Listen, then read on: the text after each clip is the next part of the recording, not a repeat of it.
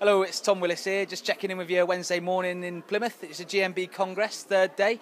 Got Monica here from the East Midlands. She's from the East Midlands British Gas branch, and she's going to give us an update on what British Gas has been doing at the GMB conference here and the relationship that GMB and British Gas have had for such a long time. So how's it been going, Monica? It's been going really well. It's really good to come down and see how everybody's working together.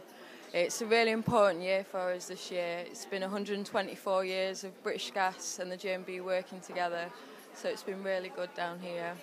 And how was your fringe meeting yesterday? Was that good? Yeah, really good. I had the opportunity to speak yesterday, so we were just speaking about smart metering and how that's going to help our business and our customers, all the savings that people can make and what a good future we're all going to have.